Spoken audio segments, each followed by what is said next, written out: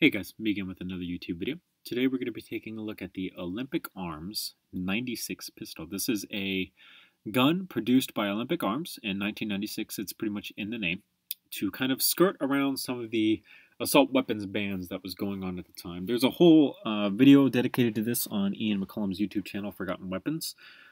He's got some write-up articles on his own website, ForgottenWeapons.com, if you'd like to go check that shit out.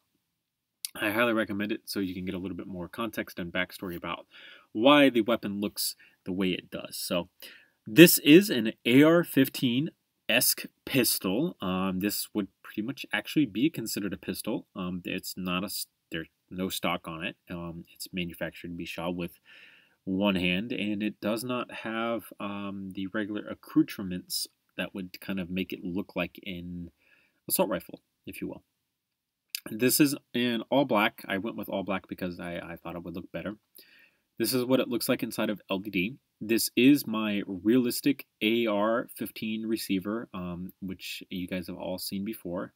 Forward assist, brass deflector, shell ejection port, dust cover, trigger, fire selector, safety, all of that.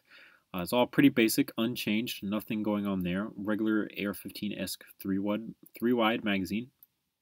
The changes actually come to the handguard up front, which is this weird thing, as you can see here. I did go for a little bit of the texture going on here using 6x6 plates, and then I've got bow slopes to form the rest of it, so there is just a slight little ledge here and there. No big deal. This is my different usernames. Front gas block on his M16A1 with the sling mount as well. This is one of my regular muzzle brakes. This does come up to our gas rod, gas tube right through here. I did a little bit of a screw detail going on, but not too much. And then this does come to our charging handle. So the charging handle has been removed. The regular T handle that would usually be right about here in this slot has been removed and instead replaced with this reciprocating charging handle, so you can pull this back. This is connected to the bolt via just a very quick linkage down to the top.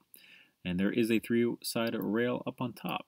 Not too much to talk about because this is all stuff that you guys have ended up seeing before. This is just a really fun side project to build because it looks pretty cool for what it is, honestly. It skirts around some laws, and it did what it needed to do. It did not sell very well, but it was very cool looking for its time. And you can still find these things out there, though their prices are a little higher now than what they were before.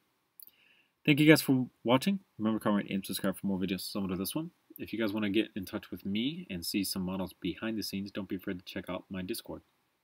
Thanks for watching.